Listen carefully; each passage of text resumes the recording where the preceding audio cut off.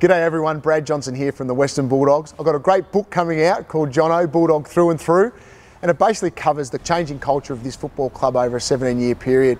It highlights the amount of coaches I've had and their impact on this place and myself personally. I've been able to play with some fantastic players over the journey, and Chris Grant, Scott West and Rowan Smith, and of the current day players, one to mention Daniel Jones, Syracusa. They're certainly highlighted throughout the book because the impact they've had on me over my journey has been enormous, and they've shaped me into the person that I am today.